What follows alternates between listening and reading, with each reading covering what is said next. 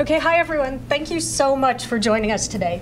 My name is Laura DeCook, and I'm a brand specialist on the YouTube operations team. I also want to send a big welcome to all of you on the live stream across the globe.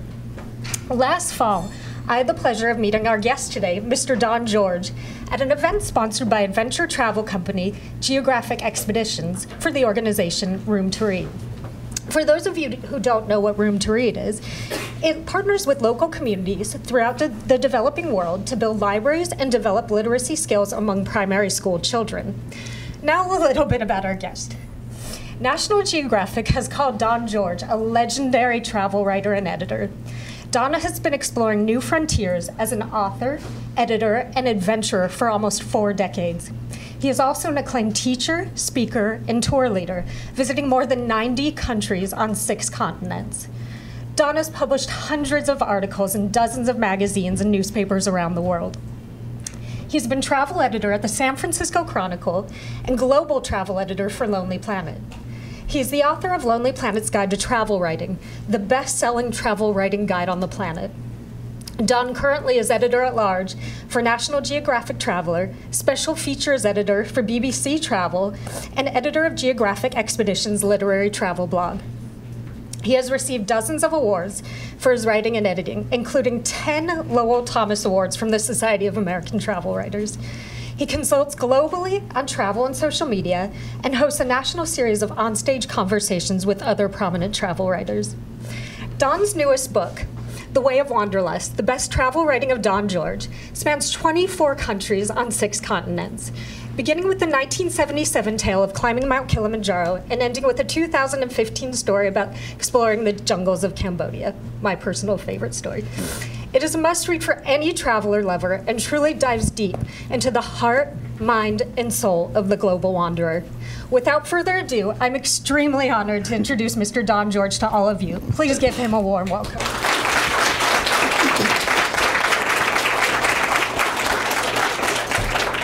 Wow. Thank you, Laura. Hello, everyone. Thank you so much for coming. I was hoping for maybe 5 people would show up, so I'm kind of blown away right now to see a room full of you. Thank you so much for coming. I want to begin by thanking Laura very deeply for inviting me to speak here and for coordinating this event and for spreading the word so wonderfully. I want to thank Google for having me here and for putting on this great series of talks. What a wonderful thing to do. It's really a great honor and pleasure to be here today and to talk to you all. And I'm going to share my love of travel and hopefully hear about your love of travel and try to give you some good information and some inspiration too, I hope. I want to thank Google for everything that it does. I want to thank you for the great products that you create, which I use every day, which everyone I know uses every day, and pretty much everyone around the planet, I think, almost uses every day. And truly, you have done something to bring the world closer together, which is what I think travel does too. But in your own way, you're all bringing the world closer together, and I really appreciate that. And the world, I think, appreciates that, so thank you. On behalf of the world, thank you very much.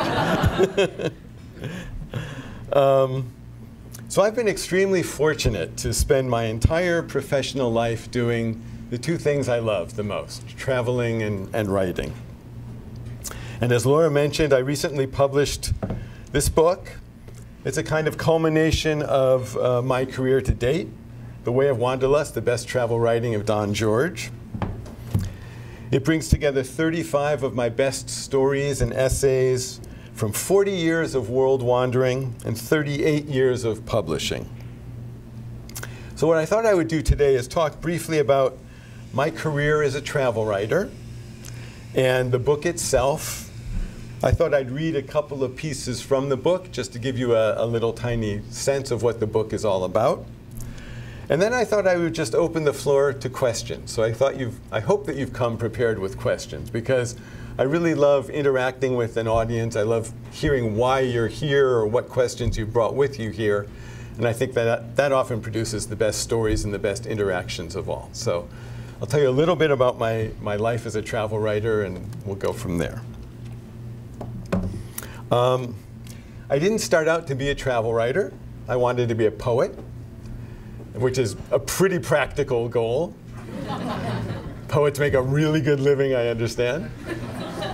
My parents were thrilled when I announced that to them one day. So in high school and in college, I studied French, English, and American literature, and then I minored in creative writing. And I would tell people I wanted to be a poet. I thought probably a more practical route was that I would be a professor, a Tweedy professor, the kind of professor that I had grown up with as role models, because when you're a student, those are your role models, your Tweedy professors. And so I thought that's what I would do with my life. But I went to Princeton on the East Coast, and in the spring term of my senior year, I just realized I didn't know what I wanted to do with my life. I had no idea, and I really just wanted to postpone the decision as long as I could. So while my friends were applying to medical school and graduate school and business school and getting jobs at banks and having all kinds of practical career paths they were laying the pavement for, I didn't know what to do, and I ended up applying to the Princeton French department for a summer work abroad fellowship, which I got to live in Paris, and I worked as a translator in Paris for the summer. And then I applied to the Athens College in Athens, Greece for a one-year Athens College teaching fellowship. And I won that somehow. And so my year after graduation, I went to Paris first, and then I went to Athens. And I spent a year abroad. And that's when everything changed. And I thought I would read a little bit, just a little bit from the introduction to my book about how things changed for me. I took my first serendipitous step on the path to becoming a travel writer the summer after I graduated from Princeton. While all my friends were preparing for graduate school, law school, business school, or medical school, or starting jobs with banks, I arranged to go to Europe for a year. First to spend the summer in Paris on a summer work abroad internship, and then to teach in Greece on an Athens College teaching fellowship. When I set off for Europe, I was thinking that year would be a brief interlude between undergraduate and graduate schools. But then, one sun-dappled June morning in Paris, the course of my life changed. As I had every morning for the previous 2 weeks, I took the rickety old filigreed elevator from my apartment right on the Rue de Rivoli, looking onto the Jardin des Tuileries, and stepped into the street, into a sea of French. Everyone around me was speaking French, wearing French, looking French, acting French, shrugging their shoulders and twirling their scarves and drinking their café crème, calling out "Bonjour, Monsieur, Dame," and paying for Le Monde or Le Nouvel Observateur with francs, and stepping importantly around me and staring straight into my eyes and subtly smiling in a way that only the French do. Until that time, I had spent most of my life in classrooms, and I was planning after that European detour to spend most of the rest of my life in classrooms. Suddenly, it struck me. This was the classroom. Not the musty, shadowed, ivy-draped buildings in which I'd spent the previous 4 years. This world of wide boulevards and centuries-old buildings and six-table sawdust restaurants and glasses of vin ordinaire and fire eaters on street corners and poetry readings and cramped second-floor bookshops and mysterious women who smiled at me so that my heart leaped and I walked for hours restless under the plane trees by the Seine. This was the classroom. Hungry in a way I'd never been before, I gorged on Paris. I marveled at Molière at the Comédie Française and the Ballet Béjart in the park. I idled among the second-hand shelves at Shakespeare and Company, eavesdropping on poets and poseurs. I immersed myself in Manet and Monet in the Musée d'Orsay, got lost in the ancient alleys of Montmartre and the Marais, savored the open-air theater from a sidewalk seat on the Champs-Élysées, and conjured Hemingway on Rue Descartes and in Les Deux Magots Café. At the end of that summer, I rode the Orient Express to Greece and settled on the campus of Athens College. As it turned out, my fellowship duties were to teach 5 hours of literature and writing classes a week. I also had to write occasional speeches for the college president and write and edit articles for the school's quarterly alumni magazine. This left me uncharted expanses of free time, which I exuberantly filled reading Plato by the Parthenon, sipping ouzo on Bouzouki Brighton nights in the Plaka, communing with muses among the red poppies and white columns of Corinth, and exploring the beaches of Rhodes and the ruins of Crete. Winter and spring vacations afforded the time to venture even farther, and I wandered footloose through Italy, Turkey, and Egypt, intoxicated with the newness and possibility of this unfurling world. My wanderlust bloomed. Every moment seemed unbearably precious, every outing an exhilarating lesson in a new culture, place, and people, full of thrilling sights and smells, tastes and textures, creations and traditions, encounters and connections, a whole new world. That year changed my life. And as the end of the Athens school year approached and the question of what to do with my life loomed again, I found the courage to relinquish the student's hand-me-down desire to become a Tweedy professor and chose instead the uncharted path of becoming a writer. I had no idea where that path would lead. I just knew that I wanted to walk it, wild and wide-eyed, daring to dream. That's how I became a travel writer. That's the beginning of how I became a travel writer. I got a master's degree in creative writing. Still didn't know what to do with my life. I won a 2-year fellowship from Princeton, a Princeton in Asia fellowship to go teach in Japan at a school called International Christian University, which had bilingual, lots of English language classes. That's where I met my wonderful wife, Kuniko, who's in the audience, and who changed my life again. And I fell in love with Japan and started to write some travel stories. And when I came back at the end of that fellowship, I came back to the United States, decided to settle in San Francisco because I'd never thought about living in San Francisco before, but it seemed like a congenial and cosmopolitan place.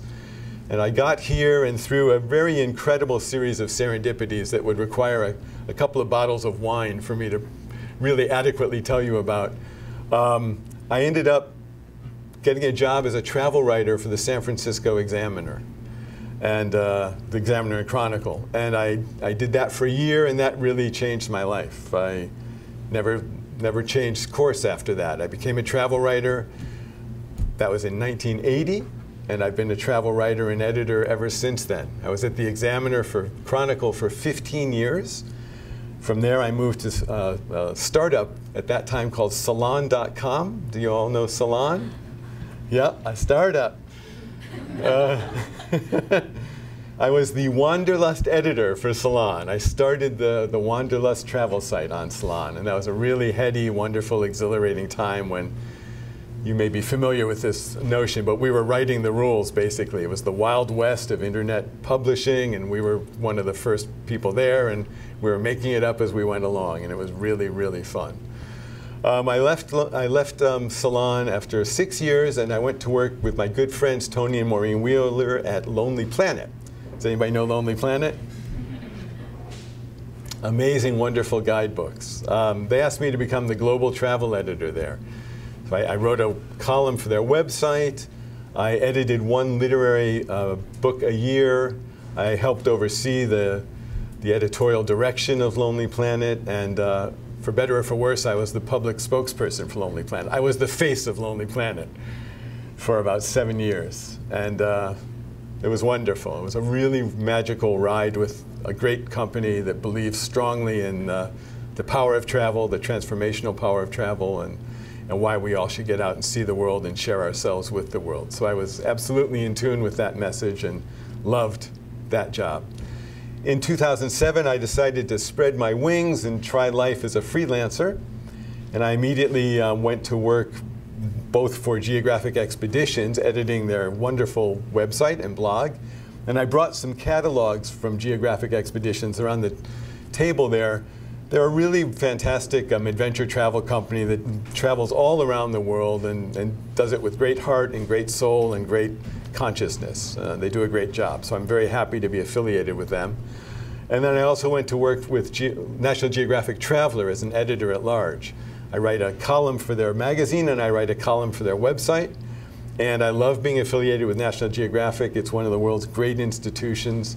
Wherever I go, the farthest flung corner of the world, when I see someone and I say I write for National Geographic, they say, "Oh my God, I love National Geographic. We have a stack like that in our garage." There's a lot of stacks of National Geographics all around the world, apparently. So I'm really honored and thrilled to work with those two organizations, and now I also work with BBC Travel, another fantastic global brand and organization. So I feel incredibly blessed. I've been able to write and travel, do the work that I love, see the world that I love, share me with the world, and it's just been a really incredibly special journey, and it's still going. So I thought I would read just a couple of pieces, short pieces from my book.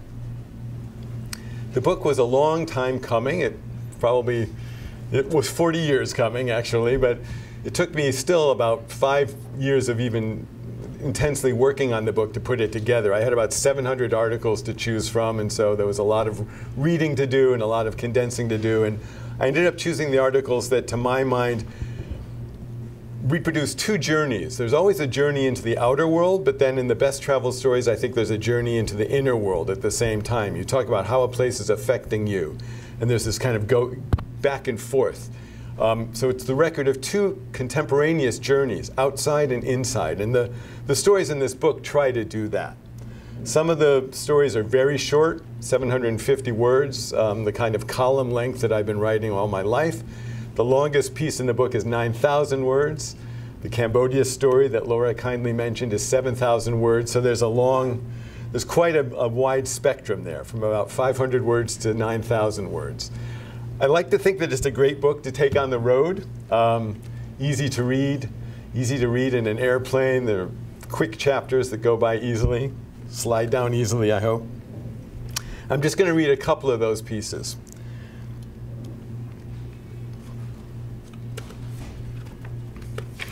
So the first one I'm going to read is called Ryoanji Reflections, and it's about the Ryoanji Rock Garden in Kyoto, Japan. Has anybody been there by any chance? Okay, great. And this was written for a magazine that I edited when I was at the Chronicle that was published 4 times a year called Great Escapes. And every issue of Great Escapes had a different theme. The theme of this one was sacred places. So I begin in this essay talking a little bit about other sacred places, and then I get to Ryoanji. Excuse me. So this is Ryoanji Reflections. When I think of the sacred places I have encountered in my own travels, I recall the Temple of Poseidon on the cliff of Cape Sunion in Greece, where I spent a wild night huddled in my sleeping bag among the moonlit columns, surrounded by tearing wind, the crashing of waves, and ghostly, godly dreams. I think, too, of Bali, of the lush, lovingly sculpted land and the gentle people, more profoundly imbued with a sense of sanctity, of life as a holy gift to be celebrated, than any other I have met. But most vividly of all, I think of a simple plot of sand and rocks and moss in Kyoto, the rock garden at Ryoanji Temple. The guidebooks will tell you that the rock garden was built in the 15th century, probably by a renowned Zen-influenced artist named Soami, and that it is considered a masterpiece of the Kare Sansui, dry landscape garden style.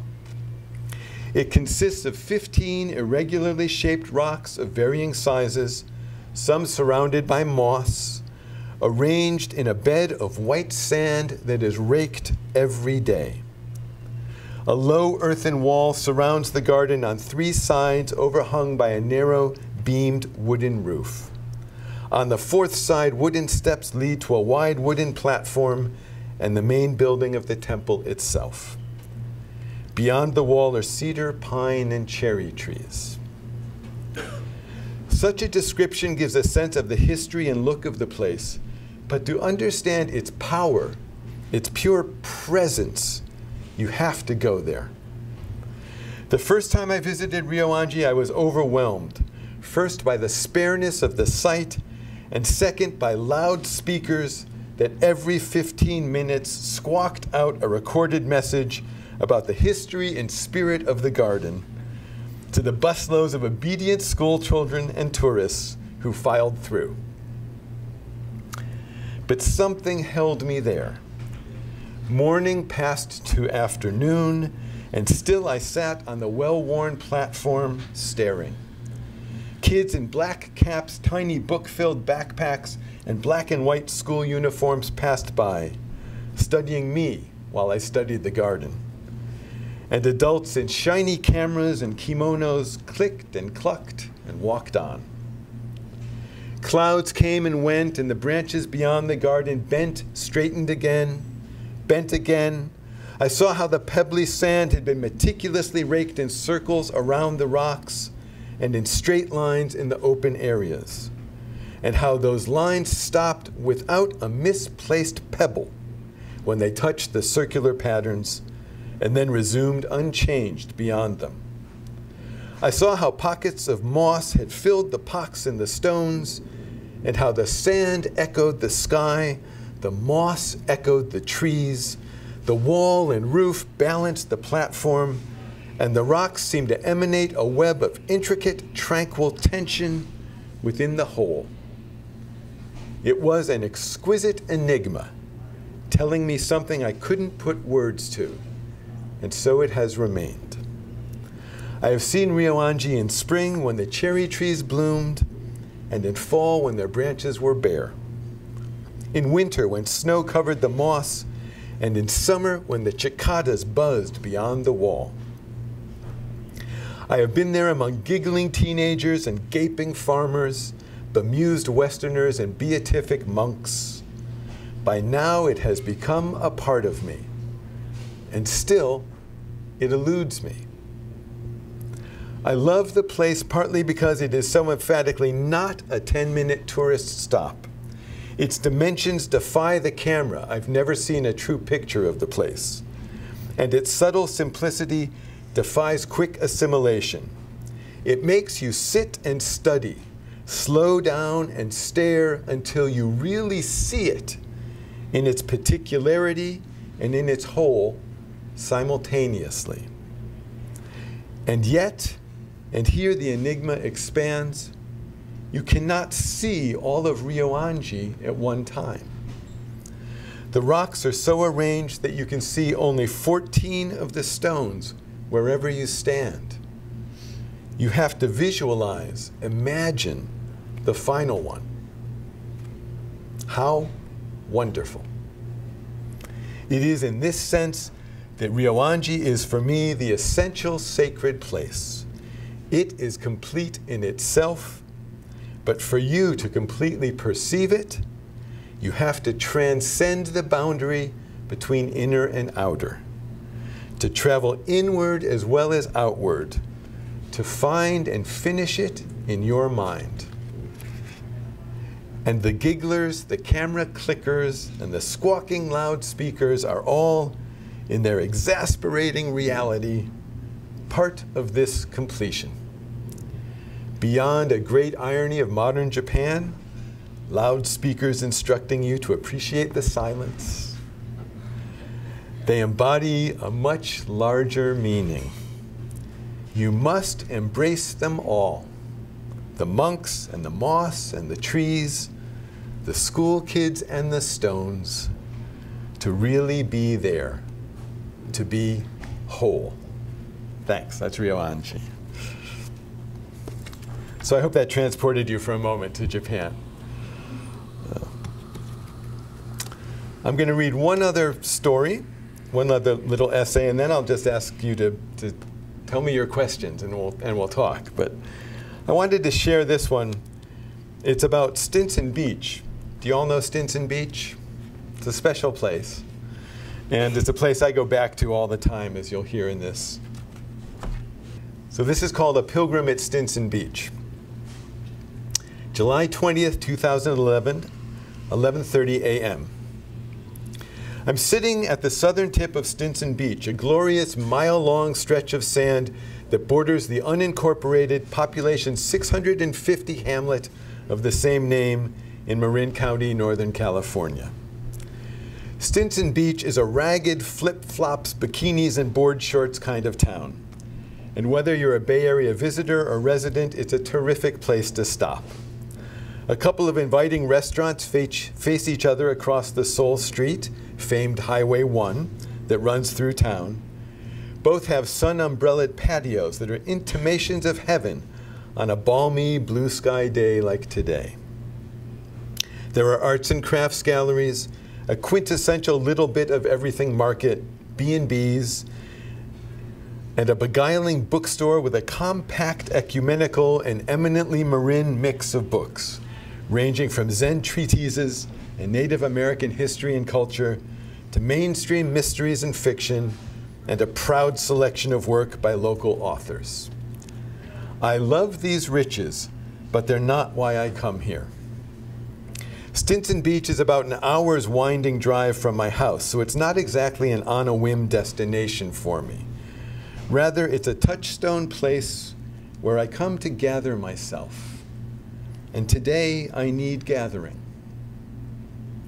So here I am, ensconced on a rock beyond an outcrop of massive boulders that separates this thin slice of sand from the main beach, where a couple hundred people are blissfully surfing, strolling, and sunbathing. I've been in this spot for 20 minutes, and I haven't seen anyone except a teenage couple who appeared holding hands, literally just as I wrote, I haven't seen anyone, and jumped when they saw me, and now have abruptly turned back. And I like it that way. In the 1980s and 90s, when I was the travel editor at the San Francisco newspaper, I used to make a pilgrimage here every spring to write a column. This was the place where I gathered my thoughts, looked back on the triumphs and failures of the year past, and ahead to the New Year's goals and dreams. It's still a good place to take stock of things. The simplicity of the scene strips away the veneers of life, reduces the distracting complexities. Sea, rocks, sand, sun, that's it. The spareness helps me, makes me slow down and pay attention. The roar and swash of the waves echo in my ears. The salty sea smell fills my nose. The sun warms like a hot compress on my shoulders. My toes wiggle into the wet, cool sand. The water white froths in, spreads into rippling fans over the sand, then rushes back, again and again. A seagull web walks through the waves, leaps onto a rock, scans the water for food. It prances with oddly brittle legs along the sand, flaps to the top of a rock, and imperiously surveys the waves. A slick 6-foot seaweed pod washes onto the beach. A tiny insect scurries over my keyboard. A neon green bug lands briefly on my screen. I let the sea wash over me. Let the waves fill my head and lungs. Lose myself to this inconceivably old and ageless place. I think, this is the same scene I witnessed 2 decades ago, quite possibly the same rock I sat on then, scribbling in my journal as I tap into my laptop now. And if I come back in 20 years, it will almost certainly be the same still. But of course, much has changed in those 2 decades. My children have grown up and moved on. My dad and other loved ones have passed away. New jobs, new places, new books, old dreams. And suddenly these words flow into my brain. Where does it all come together? What does it mean? The sea swashing ceaselessly scrubs the mind clean. I palm the rough sandy surface of the boulder to my left, warmed by the sun, cradling sand in its pocks and green ridges of moss in its cracks, etched by wind, wave, and rain. Wisps like smoke from a sea-born fire drift around me, and on the horizon a bank of gray-blue fog gathers, curling at the top so that it looks like a frozen tidal wave. I think of the tsunami in Sendai, where my daughter traveled recently and saw the destruction with her own eyes, where the local man who was guiding her broke down and cried. All those uprooted lives.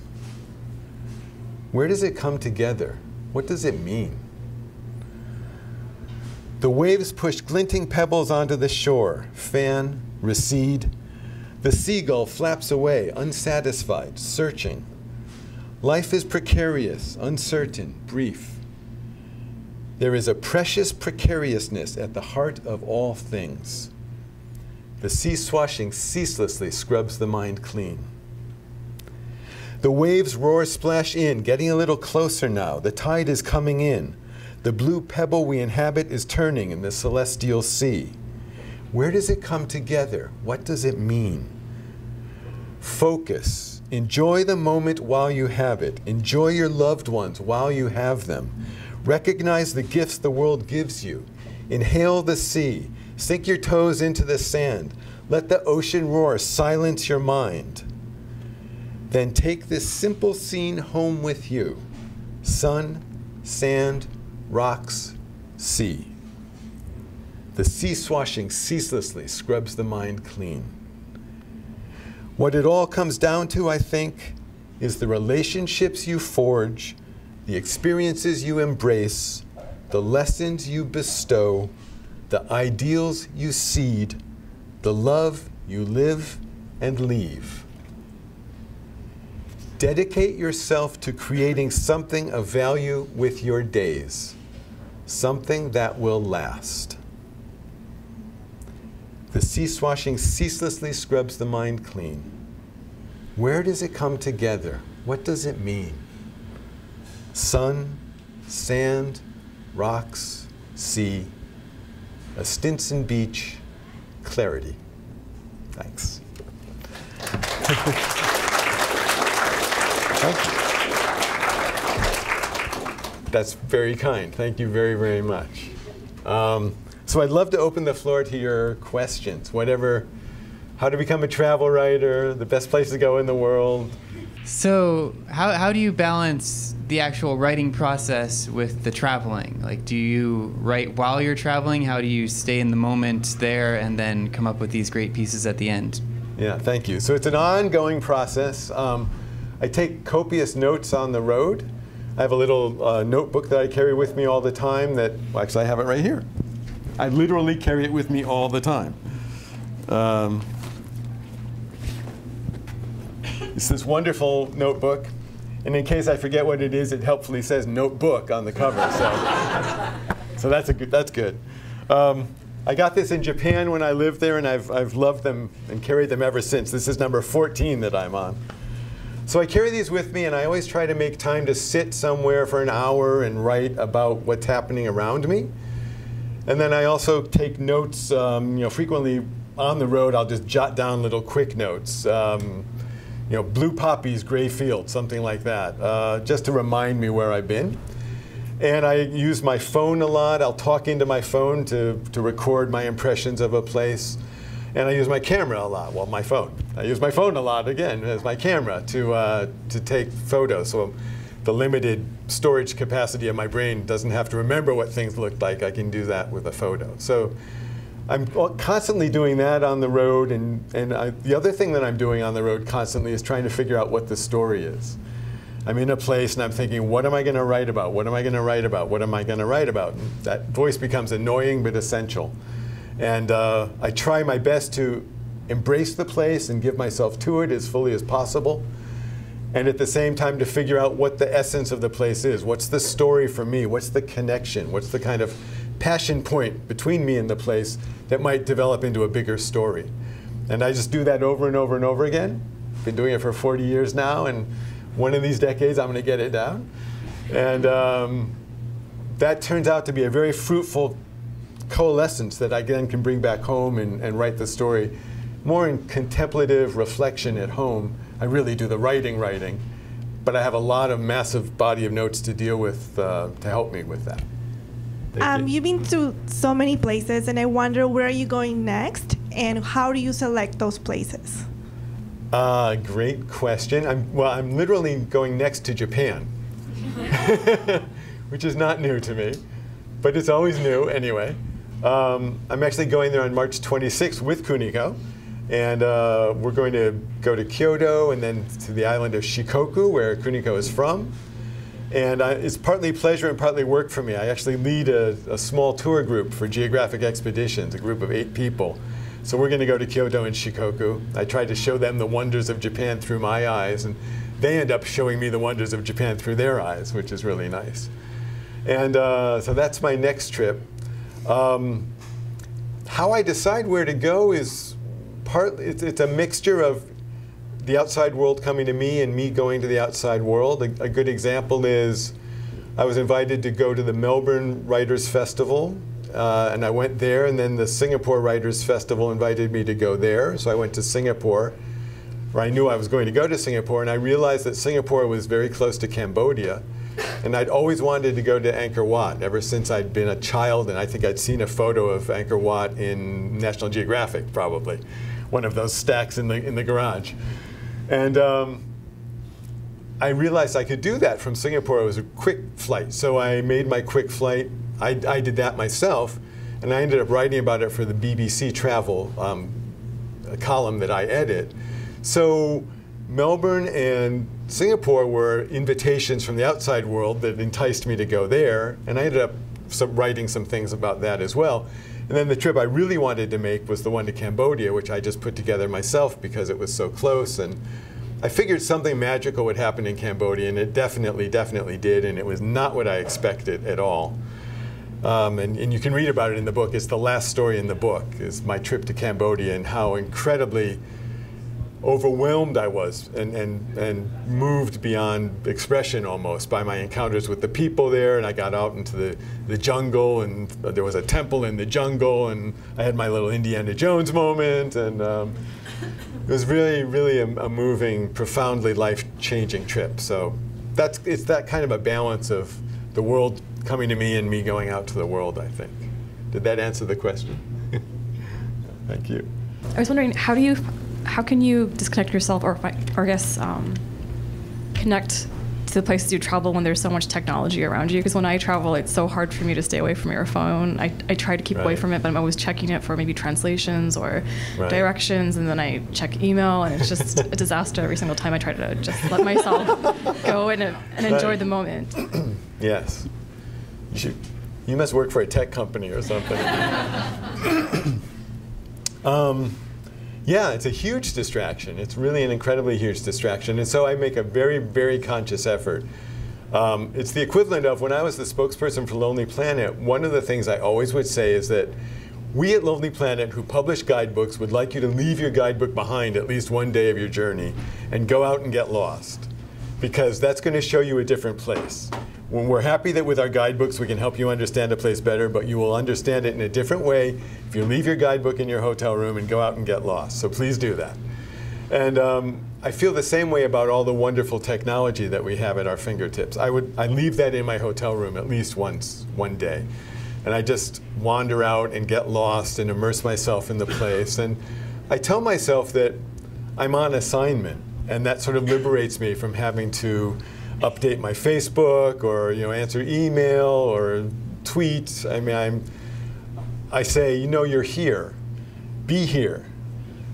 Every time you post on Facebook is a bit of it takes you away for a second from being here. And so I try to have moments, protracted moments of time when I'm without any technology in my life at all, except maybe my camera and my phone as my camera. And so I immerse myself in the place. And for me, that kind of immersive travel is really hugely important.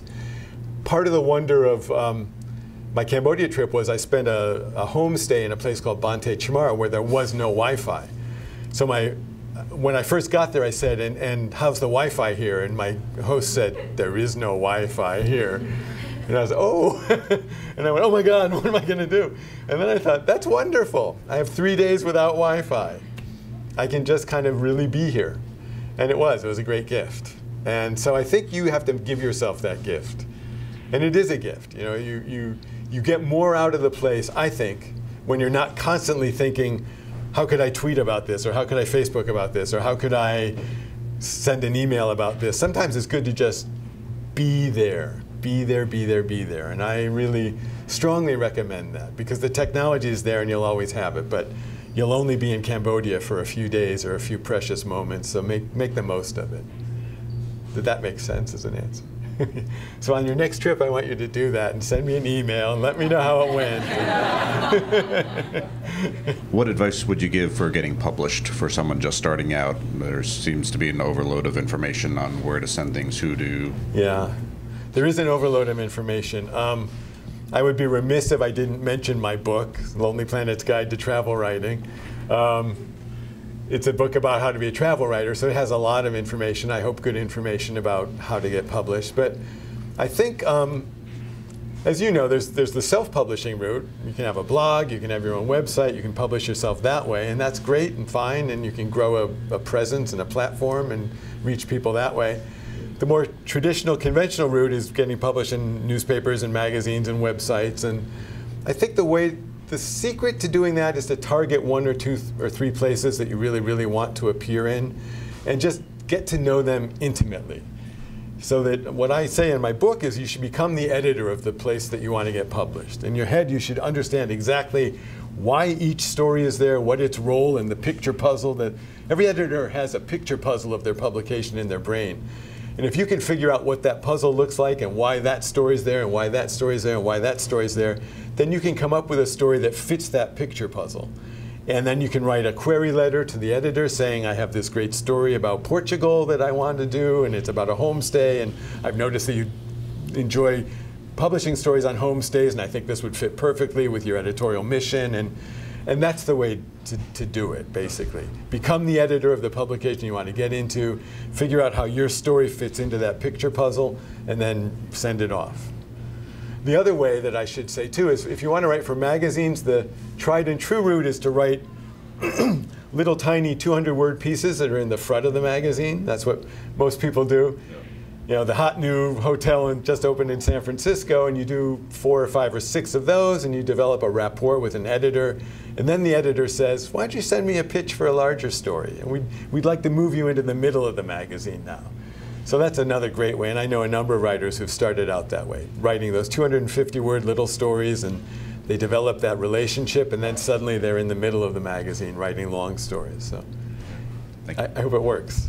My question is, as we've seen a lot of political and economic shifts in the world over the last few decades, and you being a travel writer, having doing this for 40 years or so, how have those shifts affected the way you observe a place when you go there, or your writings in any way?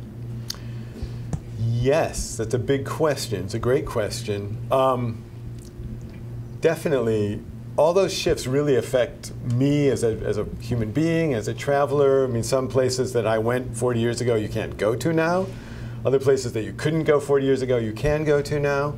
I find myself in a place like Dubrovnik. When I was in Dubrovnik, the siege of Dubrovnik had just happened a couple of years earlier, and so you could literally see the damage done by the bombs all around you. And I remember walking along the walls that go around Dubrovnik and looking at a stretch of roof tiles, and there were fractured, scattered roof tiles, and then right next to them there were the new roof tiles, and that seemed like such a poignant metaphor for me of what had happened there, both the destruction and the rebuilding. And I realized that I, as a tourist, putting dollars into that, or putting money into that economy, was part of that new roof tile. I was part of the reconstruction of the place. And I think that that's a huge part of travel for me, is what we do to the places we go to. We can do bad or we can do great. And as a traveler going to a place that's just come out of a period of divisive war, you do great. And I was happy in Dubrovnik that I could be a part of that process. And again, in Mostar, when I was there, you could see the traces of bullet holes in all the buildings. I went to the cemetery, and the cemetery, there were all these fresh plots, people who died in the recent war, and I just thought, thank God that I'm here now, that I can bear witness to the rebirth of this place, that I can help that rebirth, and that I can tell the world about. It's safe to come here now. Please come. Bring your money with you. Help build this wonderful, beautiful cultural center back into the great place it used to be. So that world is constantly changing. There's always challenges. There's places you can't go and places you can go. And I find that my message always is affected by whatever's happened in the place where I've just been. And Cambodia was an amazing example. This terrible, tragic civil war that they had with Pol Pot. And to see the hope and resilience, to see the hope in the children's eyes was incredibly moving to me. They had these bright, piercing, wonderfully bright eyes. And I just thought, there's the future right there. And how extraordinary it is, one, that the adults around me survived what they survived and lived to tell. But how wonderful that the children, the next generation, are full of hope and enthusiasm and energy, and they're going to make the world a better place, not just their country a better place. They'll make the world a better place. And so it's this wonderful, my whole life has been this wonderful kind of interchange between the world and me and what's going on politically and economically. And travel makes such a huge, profound difference in that, and really, really helps make the world a better place. And I think that as travelers, we connect with people, we meet people, we understand that there is no other. You know, before we go somewhere, it's an other, and then we go there and there is no other. They're like us. We're all the same. We're all in this big boat together. And I think that travel, more than anything else, probably paves the road for peace and understanding and connection among people. And that's why I've become a travel evangelist, I feel like. This is my pulpit, and I talk about, you know, get out there and travel, because it changes the world for the better. You become an agent of great change. So that was a very long-winded answer to your question, but I hope that made sense. Yeah, thank you. When you live in California, it seems that everything is recycled, organic, and every other person is either starting a charity or supporting one passionately.